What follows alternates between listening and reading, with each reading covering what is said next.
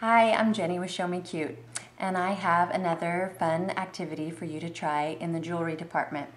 For a list of all the supplies that you'll need, as well as better pictures and places that I shop to find my supplies, you can go to ShowMeCute.com, and I'll have much more detailed lists there for you. This activity I am calling marble pendant necklaces, and I saw this idea and fell in love with it. So I went to find in search of marbles, and the only ones that I found initially without going to a marble store was on the decor aisle at Michael's or craft store. But like I said, I'll have that on ShowMeCute.com. So what you're going to do, or what we're doing to these marbles, is crackling them so that it gives them a faceted look.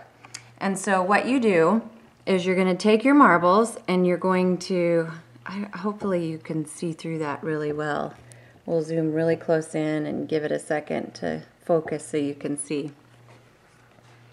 I'll have a really good picture of the finished marble on the blog as well. So what you're going to do is you're going to put your marbles either in a muffin tin or a cookie sheet, however you want to do that. And you're going to put it in your oven at 350 degrees for 20 minutes. And so you're going to bake your marbles, and then when you take them out, you're going to put them right away into a bowl or a cup of very cold water. And I even put some ice in mine, and that causes them to crackle. Every once in a while you might get one that'll break, so be really careful, but I only had that happen to one out of tons of marbles, so it should be okay.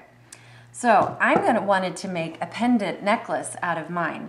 And so I'm going to take my marble, and I went to my jewelry store and I found these bead caps, is what they call them. And I found this one that was so adorable that looks like a little fairy tale kind of cap.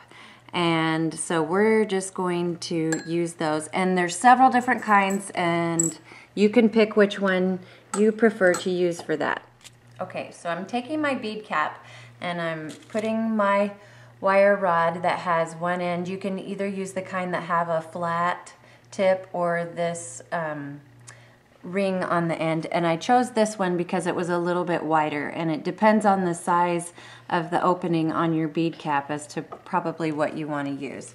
So I took that and stuck it through with the loop at the bottom so that the bead cap can't fall off.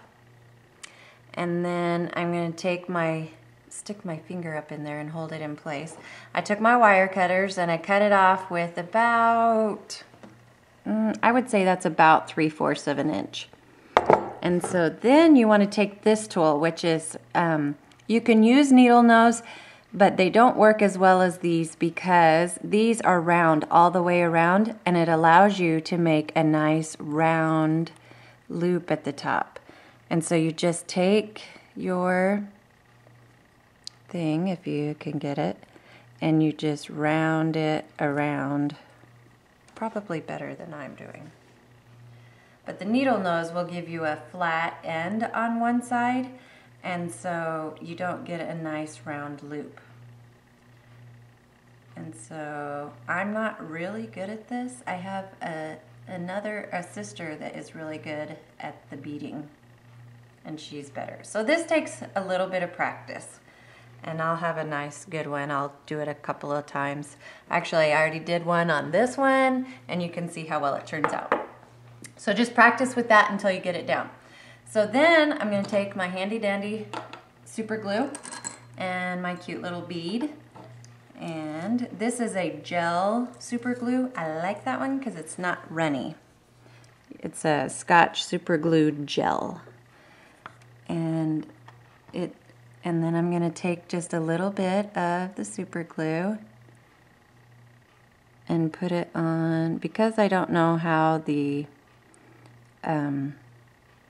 marble will stick on there. I didn't want to just stick a plop of it on the marble. I stuck it on the actual bead cap. And then I'm just going to take my marble and I'm going to go bloop and hold it there for a few seconds. It doesn't take long for it to take hold. And there is our cute little pendant. So I'm gonna let that dry for just a second and put it on my chain and show you what it looks like when we're all done. All right, we finished our necklace and I have my little baby girl with me tonight. And I will put this one on her and we'll zoom in and show you what it looks like. Looks like a cute little Tinkerbell fairy princess, baby princess. Ugh. So the last thing I did that I didn't show you was I took an O-ring, and this is a jewelry thing. This is a big one, but it gives you the idea of what I'm talking about. And you basically just take your tools, you open it, put it on your pendant, and then close it back up with your pliers, and that gives you your ring that slides down on your necklace. So you can find any kind of necklace that you want to put your pendant on. And I have to give a big shout out to the Moon Marble Company in Bonner Springs, Kansas, where Daddy and baby girl went today to find us some different color marbles. And if you don't have a marble company close to you, you can Google it and see if you have something where you live, or you can go online to the Moon Marble Company in Bonner Springs, Kansas, and they have all kinds of really crazy stuff. You could even call them and they will ship them to you however you want to do it. So this is a really cute idea. It doesn't match her outfit tonight, but that's okay. Really cute thing that she wants to make for all of her friends, and any age can wear them with different types of bead caps. Will give you a completely different look as well as a different color. So check back later for another cute idea, and don't forget to subscribe to our channel.